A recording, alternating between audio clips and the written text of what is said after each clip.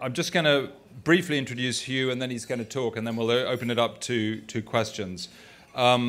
He's going to ask why has China's economy not collapsed, and his answers may interest you. They certainly interested me, and I think I was one of those who, when hearing his answer, which was, the reason it hasn't collapsed is because of traditional Chinese philosophy, we thought, oh, what on earth does he mean by that? So he's going to tell us, I hope, what on earth he means by that. And he's written a book as well called China's Change, which is available here, and I'm sure he'll be happy to sign copies afterwards. Is that right, Hugh? So Hugh and I think I first saw him, or last saw him, actually back in the early 90s in Singapore and Bangkok. But he came here originally as a correspondent for Reuters in 1977, and then joined the late lamented Far Eastern Economic Review in '79. And then he worked in Hong Kong and KL as a financial and business correspondent, and then went on to work for Merrill Lynch doing Asian research, and Dresdner Kleinwort Benson. And then he founded his own group, his own consulting company, ResearchWorks, in 1999. And he's providing analysis and advice for investors in Asia. And he now lives in Shanghai and has done since 2002. So it's a huge pleasure to welcome Hugh Peyman. Thank you very much, Hugh.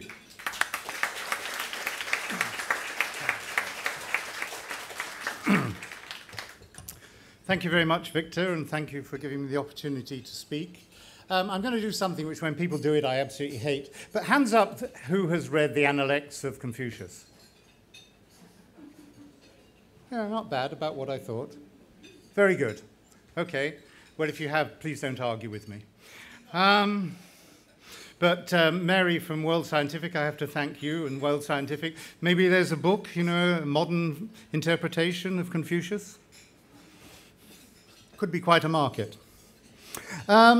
Just as a quick preamble, two things. Essentially, I'm giving you the view of an economist, because it's the only thing that I know a little bit about, and mainly through the eyes of an investment analyst as opposed to a pure macroeconomist. The second thing is, as far as I'm concerned, there is no such thing as Chinese exceptionalism.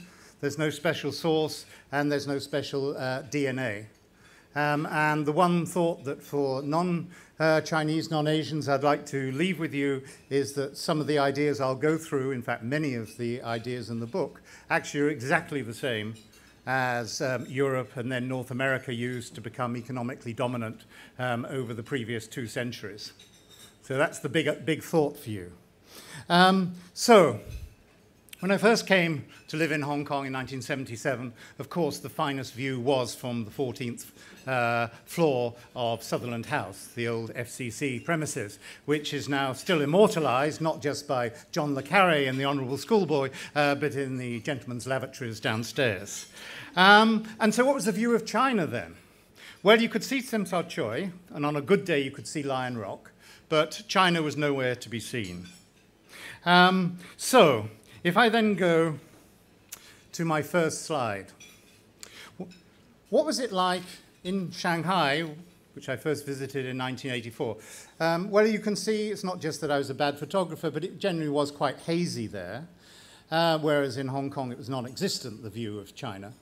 And what I'd like to tell you about this photograph is what this actually represents to me. With my wife's uncle, who, because he was quite a famous sports coach, was very self-confident, so we broke into Broadway Mansion, which was in the 1930s maybe the largest building in Asia, certainly in Shanghai. It was closed for renovation, but we paid no heed to it, so we went straight up to the top. And there's our niece, Xu Yun, who still 10 minutes later is looking very shaken. She was shaken because we'd been in this old 1920s lift, which obviously hadn't worked very well for about 60 years.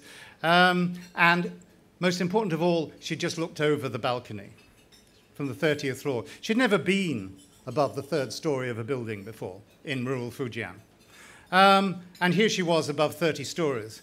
And it was that moment when she suddenly it dawned on her what I call her Alice in Wonderland moment, when she realized that those small things beneath her were actually tall buildings. So what does this photo tell me? And I've got a few which really are stories rather than analysis. What it will tell you is this, if I can get this the right way around. Have we got it? Yeah, oops. Okay, first of all, Xu Yuan had no idea that such a world was possible. And that would go for most Chinese in the 1980s. Not absolutely all, but the majority. But for foreigners, I don't think foreigners had an idea. I hadn't a clue. I lacked the perspective, the context, and China was just far too complex. The scale was too great. So, what was my main conclusion, I suppose, between then and now? It's when I delve into the philosophy and I think about it, it's basically that China still has long-term thinking. The West had it too. And the reason they have long-term thinking is it is the only way to handle complexity. Well, if I fast forward just to the late 80s, this is what Pudong looked like. And if I turn to here, I had a pretty amazing meeting in the early 90s, just in a building here, when I was then working for Merrill Lynch, and I was seeing The Economist, and he said, my boss's boss wants you to meet him. I didn't really think about this, so I went into this room, which was probably about half the size of this room, so rather large, and there was just him and a couple of people, me and The Economist. And there weren't any PowerPoint presentations, but he cut to the chase. He said, Mr. Peyman, 40% of the people in Shanghai live in 4 square meters or less. By Western definitions, he could have said 3 square meters. I had no idea what he was talking about. To me, that was not a election-winning slogan, but to him, I worked out later, what he was telling me was, there is this incredible desire for more space, better space, and that is going to be one of the great opportunities, economic investment opportunities of the next few decades, because it will start as a pilot scheme here in Shanghai. If I can just show you, oh, oops. This is Pudong, by the way, for those of you not familiar with what it looked like.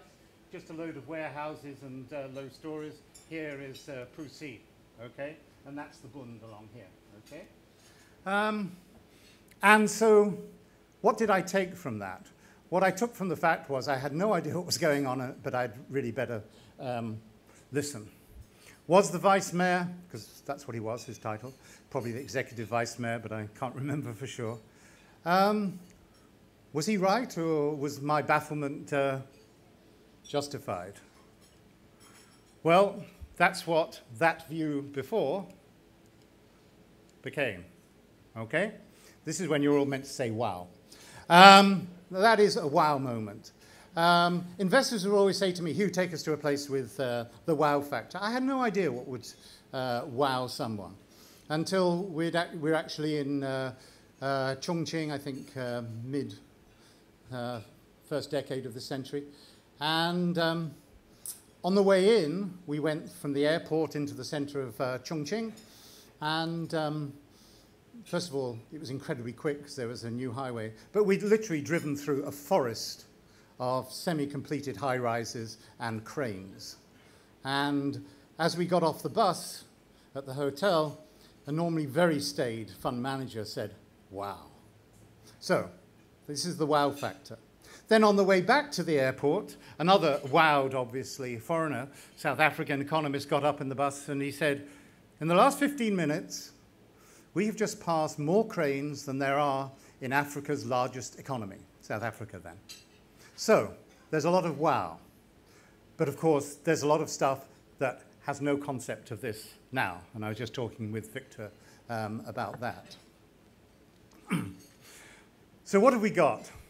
First of all, I think it's important to realize that China's always been a domestic economy. We always think it's export-driven. Well, that's at the margins. But if you actually add all the construction-related activity from steel to cement to construction work itself, probably urbanization has added, all told, twice as much as exports. But we've had urbanization on steroids. We've seen urbanization before in Hong Kong, in Singapore, Korea, and Japan. This is nothing new to Asia, but never on this scale, and arguably the speed, although I think it's more the scale than the speed.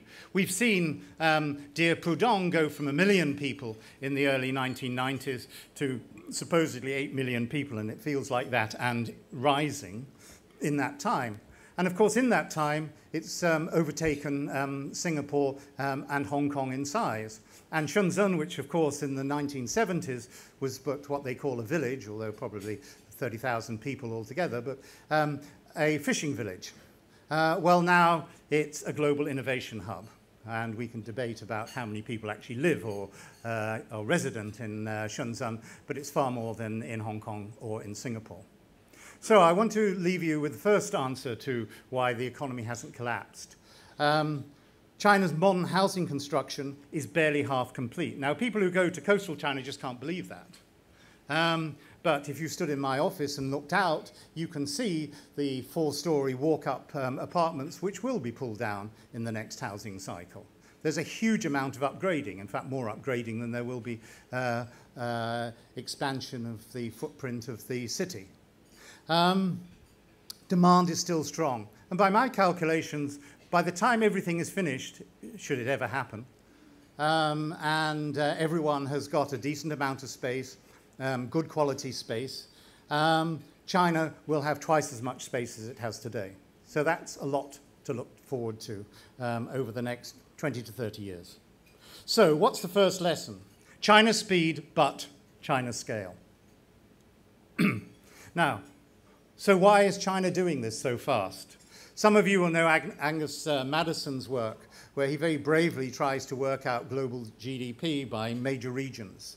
And you just have to look at this line here, China. It was actually, this is its trajectory.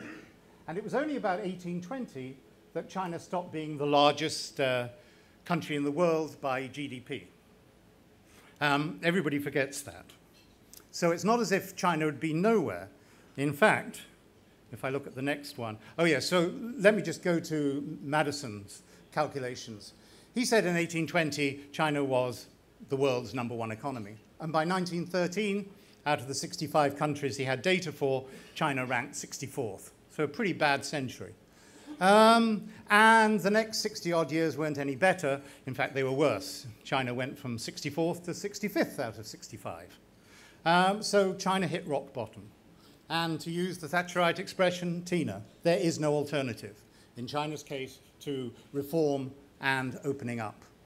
So what is China about and still is?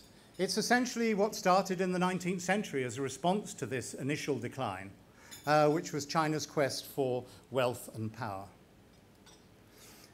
If we go back much further, and some of you probably have read Ian Morris's Why the West Rules for Now, actually, the East, as he calls it, which is basically China, has tracked the West, as he calls everything to the west of the mountains of Iraq, not Western Europe,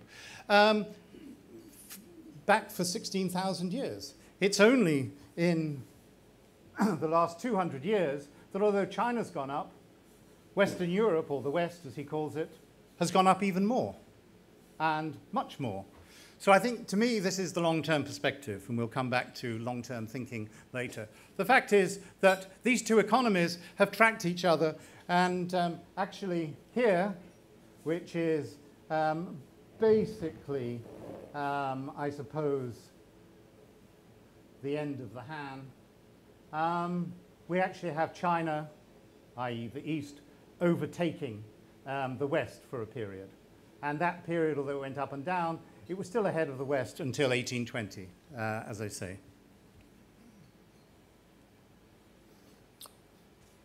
So, for basically 1,500 years, China, the East, has been ahead of the West. Not hugely, but it's generally been ahead.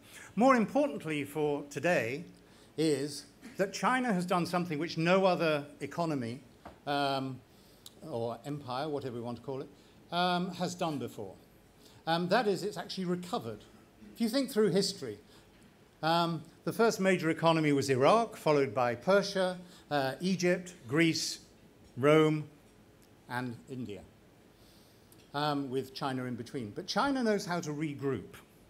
And so we have to ask ourselves, how does it learn this? How does it recover? And that's where we have to go to traditional philosophy, in my view. So that started me thinking, was it to do with this guy? This is Confucius, for those who don't know. My apologies. And by the way, when I say Confucianism, I'm just talking about all traditional Chinese philosophy. We don't even know if Confucius even said what is written in the Analects, because it wasn't written down at the time. But Confucianism. But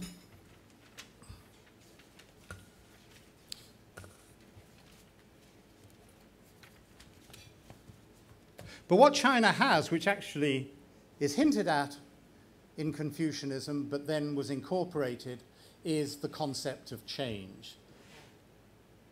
In fact, John Minford, the sinologist, has had the guts to say that the Book of Change, the I Ching, is the Chinese book. It's certain, which itself is really commentaries on life that have been going on for almost 2 millennia. Some of the ideas, like Wei Xin, are 4,000 years old. So China gets change, and that's how it recovers. Of course, it also believes in cycles, so everything comes to an end, most especially dynasties. The other thing you have to bear in mind about why do they get change is because there was a huge amount of thinking 2,500 years ago, because China, its philosophy, as I put it, was born out of disruption, violence, and misery. And by one calculation, China has experienced 8 out of the world's 12 bloodiest wars. And not just in ancient history.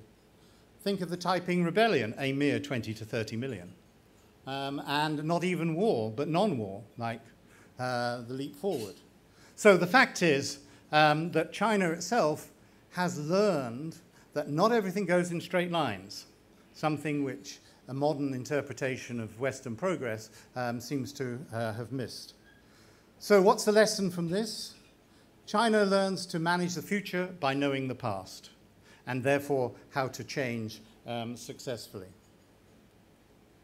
I won't go into this too much. It's in detail in the book. But I just highlight that basically there are 3 main parts of a process, because managing change is a process. First of all, we have harmony. I'll just highlight 2 or 3.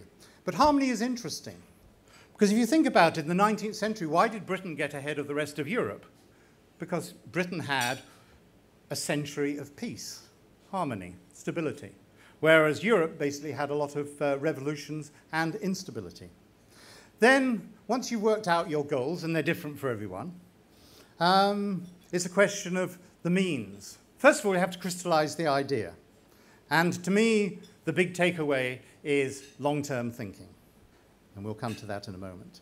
But also gradualism and sequencing are very important. And then people, what traditional societies in China would call the elite, today we call key persons. But it's the same concept.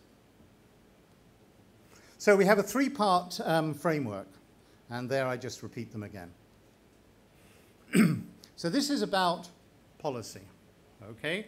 It's about it's about process. It's not about policy. Policy is what policy wonks and think tanks come up with today, everywhere in the world. But process is something which most people don't even think about. Okay, so take rural China. I took this picture in my wife's village in rural Fujian. But you could be forgiven for thinking this is a biblical scene, or in Africa today, or the Andes. Let me just go back to the picture, because I'm going to tell you a story here. So back in the early 90s, rural China had been on an absolute tear since 1978 with reform and opening up.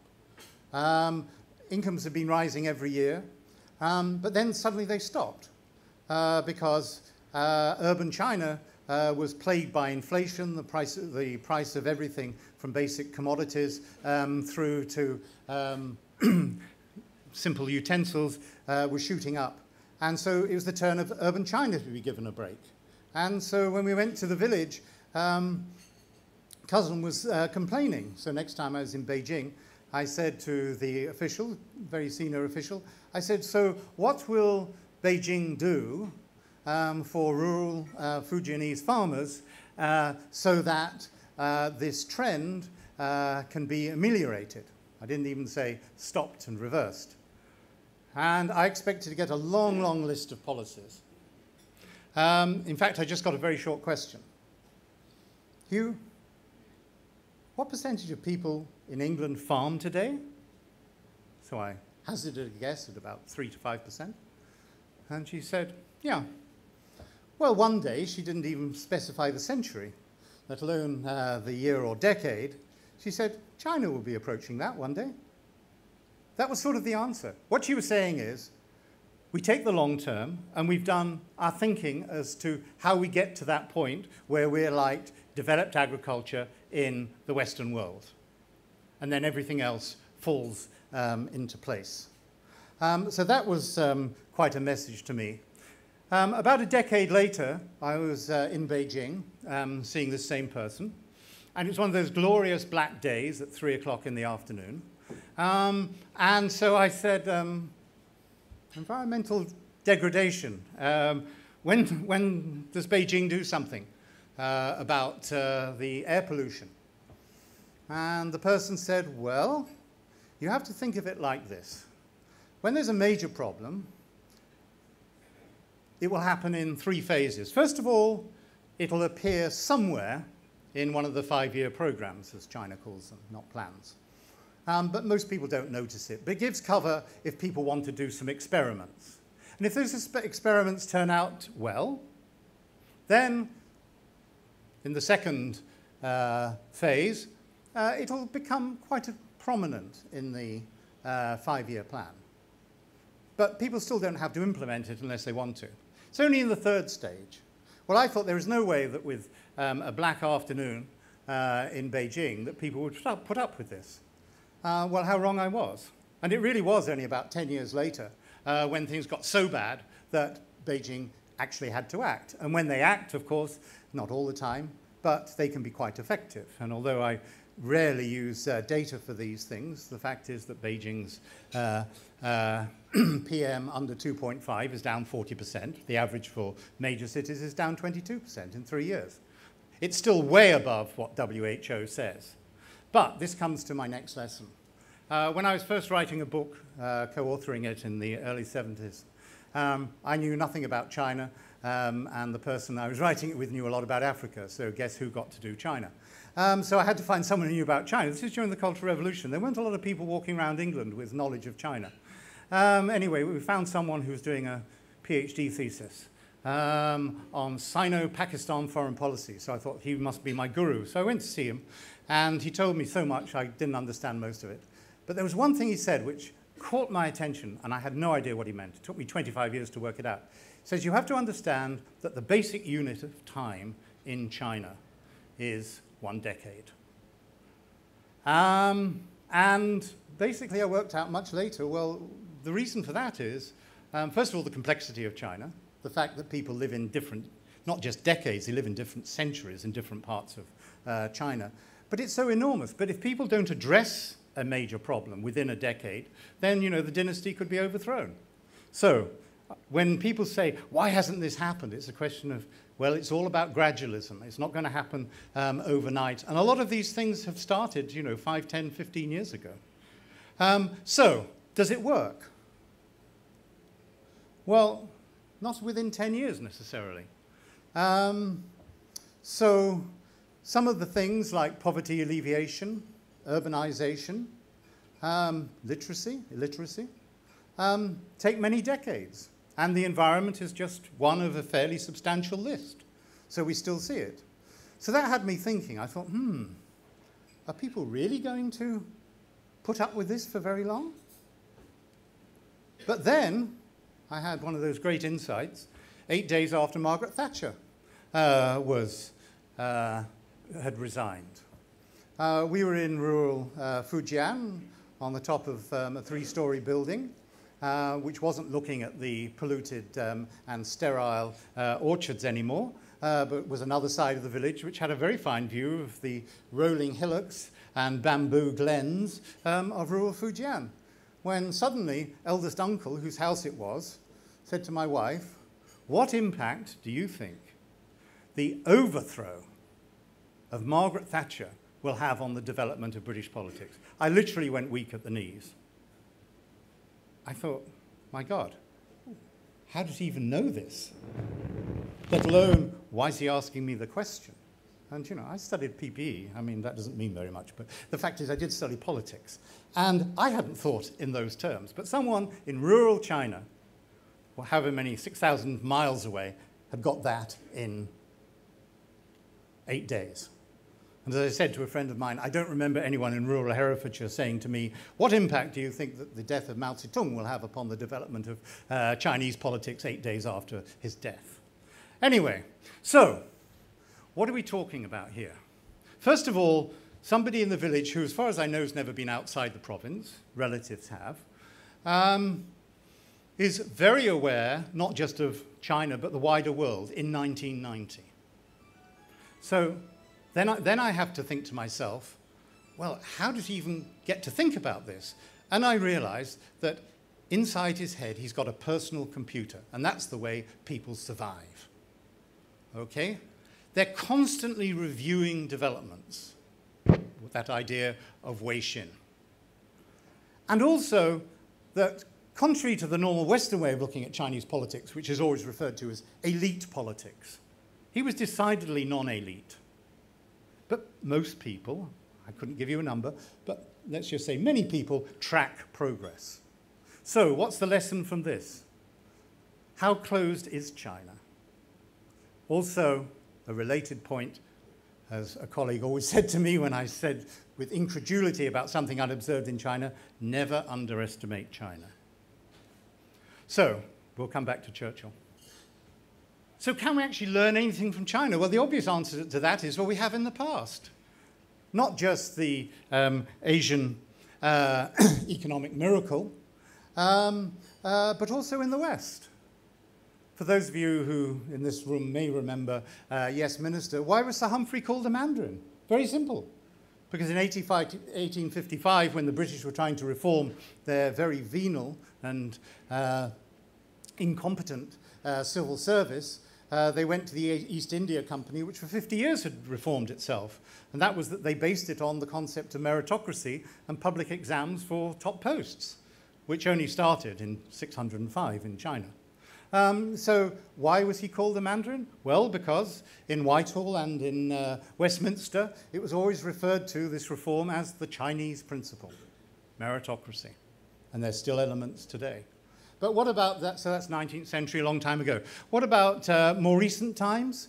Well, the UN Universal Declaration of Human Rights. I won't even ask how many people have read the first paragraph. But if you do, you'll find that Mencius is mentioned. Run, the concept of benevolence, and that's what government should rule with. And as Chiang Ping-chun, who was one of the key formulators of the declaration in 1948, pre-China, but pre-Chinese People's Republic, but still quoted today, he said that when the West was first thinking about human rights, they were reading Chinese philosophy. And Voltaire, Chesnay, and Diderot were quite in awe of elements of it. Some people just picked bits here and there. So let me just go back, if I can, to Churchill. So what's Churchill's contribution? Well, he actually sent Joseph Needham to Chongqing during the war. 1943, I think it was. Simon Winchester writes it beautifully.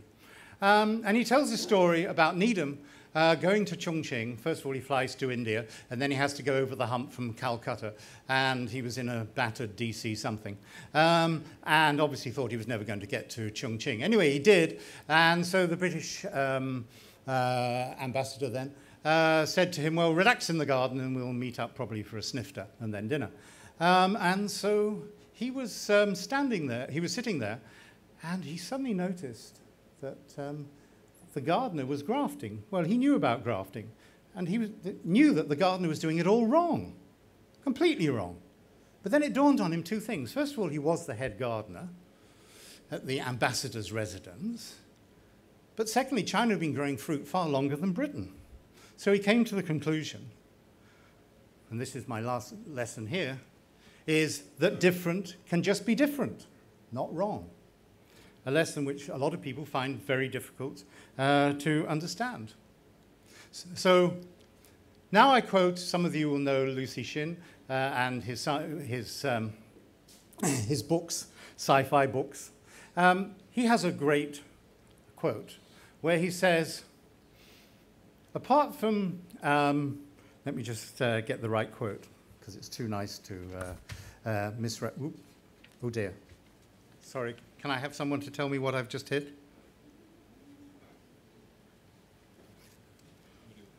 Yeah, I'm not going to touch a button in case it's all wrong. Anyway, this gives me a chance to find the quote.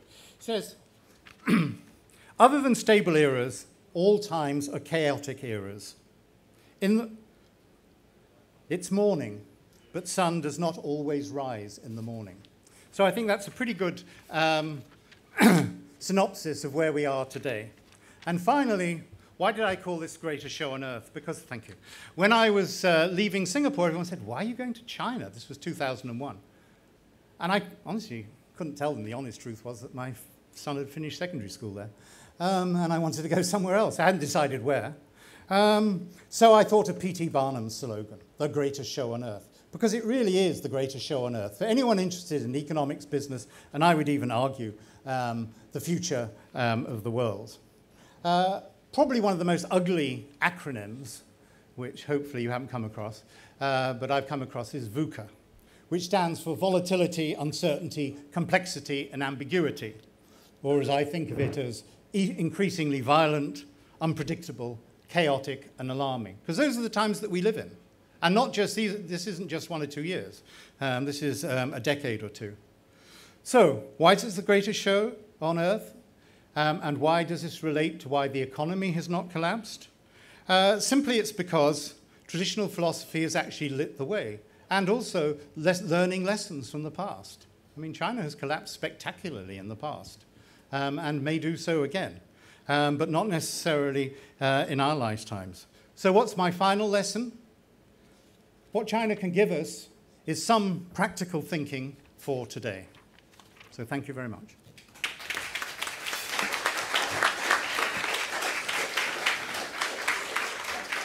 Thank you very much, Hugh. I can see you had to compress a lot of material into a very short presentation, so thank you. Thank you for that. We've only got about 10 minutes for questions, so I think we'll go straight into it if we've got some microphones. Anybody have a question for Hugh? Yes, right back there. Thank you. Hugh, thank you for a spectacularly good talk. I noticed you avoided the question that's been dominating a lot of the media, which is when or if China will overtake the USA. Do you have any views on that in terms of absolute GDP? Well, of course. But whether I'm right, the future will only tell me. And frankly, the people who've done the calculation come to the same conclusion. Sometime around 2023, certainly 2035. Of course, that largely depends on what the US economy does between now and then, as opposed to China's economy.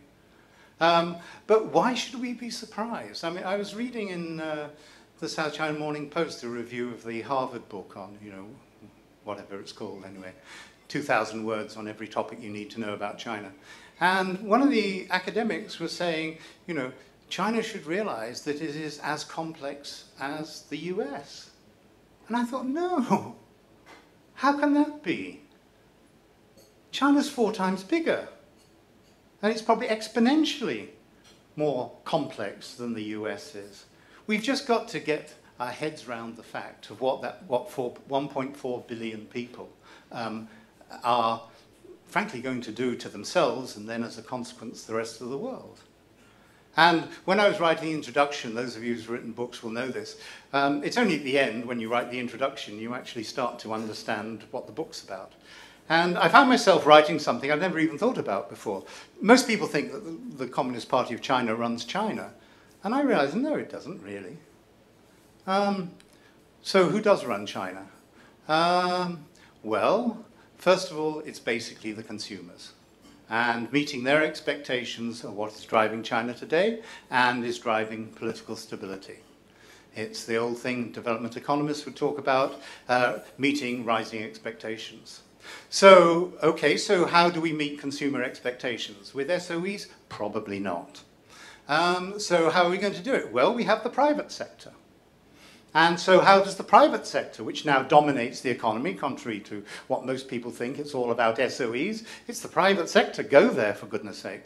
And it's all, they dominate all the new industries. But how do they satisfy the consumers? Because, again, most people in Hong Kong probably know this.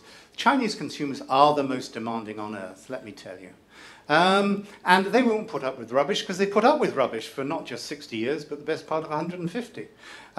So how do you actually get the consumers satisfied? You have the buzzword of the last 3 years, innovation. So that's really what's driving it to me. So I think China gets, you know, to 6%, let's just say, GDP by the end of the decade, and the average for the next decade, probably 5%. Thank you. Yes. Sorry, just introduce yourself briefly, Hansha. Yeah. Hi, I'm To Han Shi, a freelance reporter.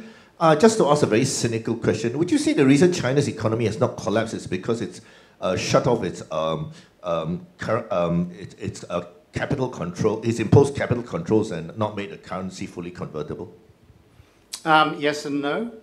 The first lesson it learned from the Asian crisis, when Deng Xiaoping saw the dominoes falling from Thailand and all the rest of it, and said, we need foreign reserves, because this could happen to us. So not only did they have the capital controls, which they had in place anyway, but they raised them hugely. So the answer is that that's a buffer, but they know that that's not going to be sufficient in the long run either. So again, it's upgrading the economy. Now, there comes a point when you can't upgrade it much more. And that's when we get into the interesting stuff, which is essentially the politics and the rest. But again, that comes back to the consumers. And I don't think that Chinese consumers are going to do without things that they know are out there, and they do know that they're out there. Yeah, gentlemen, then Doug wants a question. Yeah. Just tell us briefly who you are. Thanks. Okay, Jeff Galbraith, Orient Securities. Intellectual property rights, how China deals with them. Can you elaborate? What's your view? Sure, well, the same way that Taiwan did.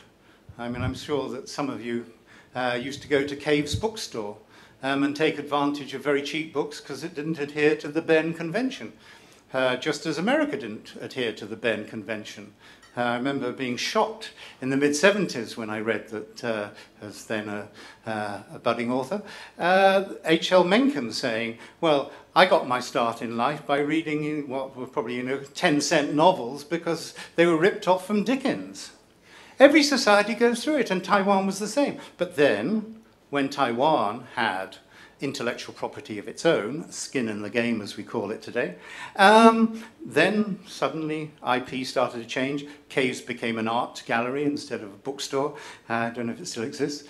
But the fact is that, economies change, and China's done the same. I mean, everyone forgets that ZTE each year, for the last 2 years I think it is, has created the most patents in the OECD of any firm.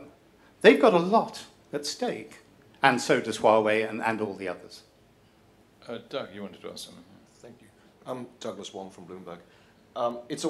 Thank you for your talk and a wonderful book. I've not had a chance to read it fully, but there are some fantastic insights into Singapore and other parts of Asia as well as China.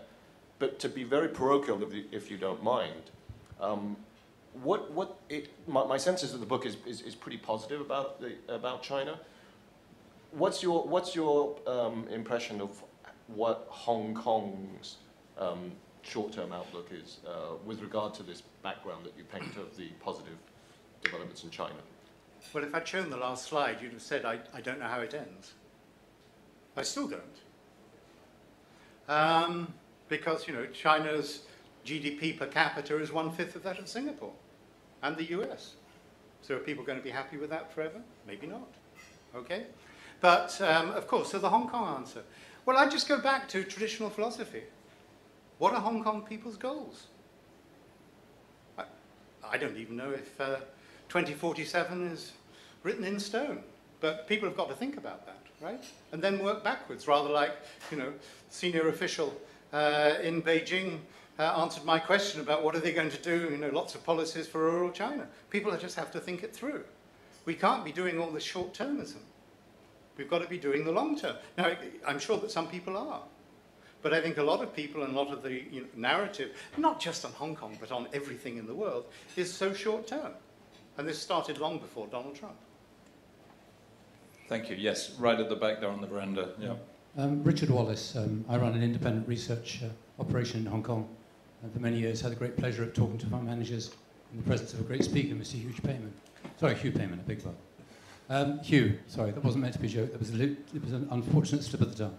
Hugh, we used to very often get questions that said, what does Beijing want to do? And you would basically say, well, Beijing doesn't really control the rest of China. China controls itself and the consumer leads to a certain extent. To what extent has Beijing more control now than it did 10 years or so ago when we were talking to fund managers about the huge change that was about to unfold in China? Yeah, more. But the mountains still are high and the emperor is far away. And don't forget that there are more provinces and autonomous regions in China than there are days in the month. So if you're in Beijing, you can probably give every province, which could be seething with discontent if they get it wrong, less than 1 day's attention. Not easy, okay? But also what I'd come back with, why we shouldn't be surprised, I didn't mention it in this, I talk about it in the book, is every time that China has recovered, it has centralized power, because it's always been about fragmentation in the peripheries. So whether it's the Sui Tang or the Song or even the Ming for a time, and certainly the Qing, it's all been about centralizing power and also administration, and then recognizing the truth that the mountains are high and the emperor is far away.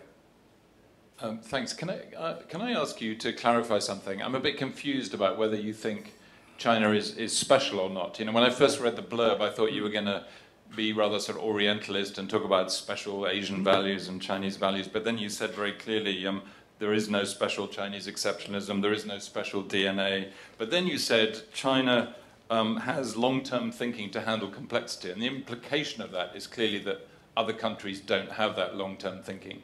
So is that what you think, that basically the US and Europe and others don't have this quality that China has for handling change, this ability to think long-term?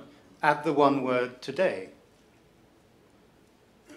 Abraham Lincoln risked the United States in 1861 to have a civil war because he didn't believe in slavery. That was a pretty big deal, right? If you think about Helmut Kohl reunifying Germany, it was a pretty big deal. So it's not that people don't have all these things that I mentioned in the processes of change, vision, long-term thinking, 360-degree thinking. I don't want to get into the whole question, that's a totally separate debate, of, you know, what is the world of not just social media, but the rise of celebrity and instant news and all the rest of it actually done to our thinking and our thought processes.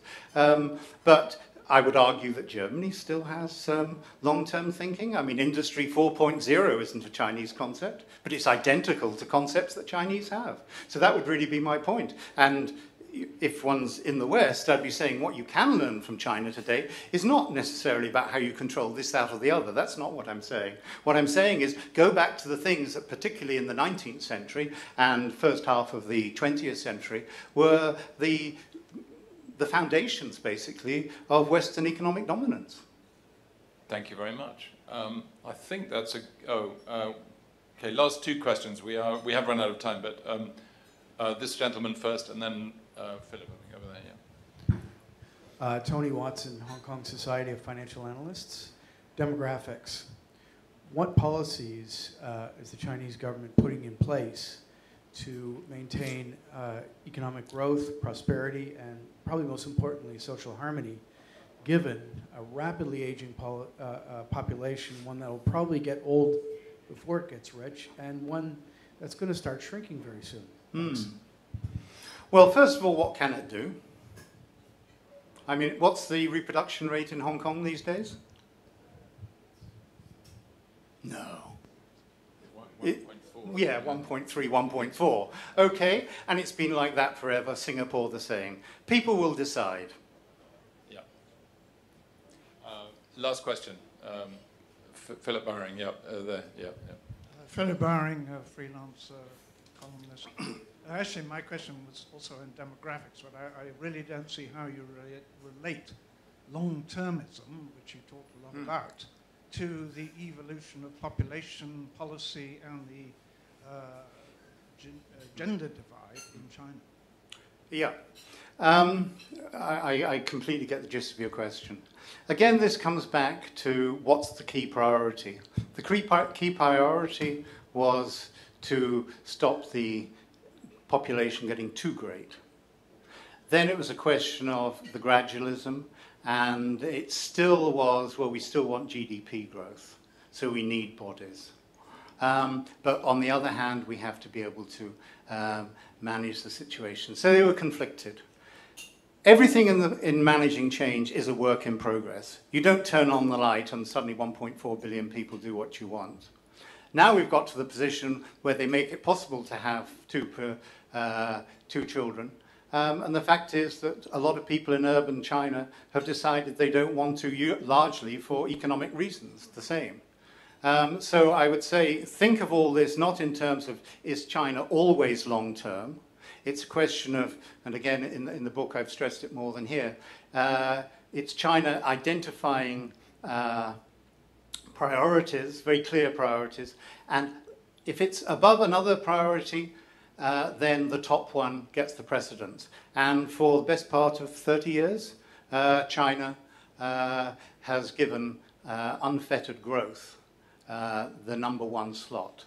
And then when it was no longer the #1 slot because of what are now called the contradictions, i.e. environmental degradation and quite a few other things, then it changes. I suppose the good news for China, which they certainly wouldn't have thought about, I don't think, when they were considering changing the policy, is the very rapid emergence of artificial intelligence. So that actually they don't need as many people as one would have conventionally thought even 10 years ago, 5 years ago possibly. So that would be my answer. And it could be the thing that brings down China. As I say, I'm totally open to the fact that they've got to keep this thing going for the best part, I would say, of 70 years, from 1978 till mid-century. Thank you very much. I think that's a very good note to end. Hugh, thank you so much for your contribution. Hugh, you will be available out here to sign books? Yes, absolutely. Like all good authors, he's always willing to sign books. Now, we always have one of two gifts that we give to our attendees. One is a mug and one is a tie, and you'll never guess which one this is. Thank you. I hope you noticed I wore a tie for you. You're good, excellent. Thanks good. a lot. Thank you so much, Hugh. Thanks.